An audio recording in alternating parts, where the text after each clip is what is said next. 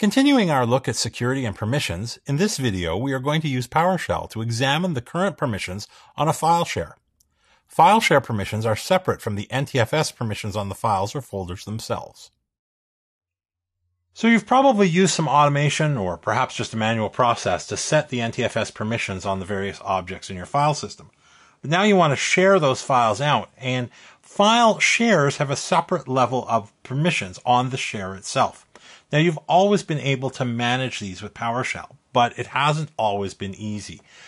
If you go out to the web and you search around, you find sample scripts and things like that, and they all tend to involve going through WMI, getting the share settings, and then doing things like this kind of analyzing the access masks to get exactly the right value back and make them pretty and useful. And these work, and they continue to work even up to the current version of PowerShell. If I run this now, there's my list of shares and how they are provisioned.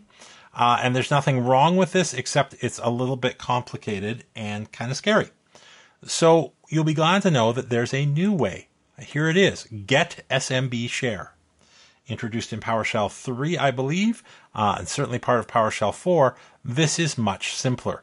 Get-SmbShare by itself will enumerate the shares available on a particular computer, and if you give it the name of a share, it will Get-SmbShareAccess with the name of a share will enumerate the share level permissions on that share. Much simpler, much clearer. You can see that they are PowerShell objects. So if we take a look at what's returned and all of the attributes available, you'll see that we can work with them a little bit more directly. Again, you see the access control entries are there, as well as the names of the trustees and the types of permissions that they have. So much easier to use the new commandlets than to go through the complicated method that we've had available before.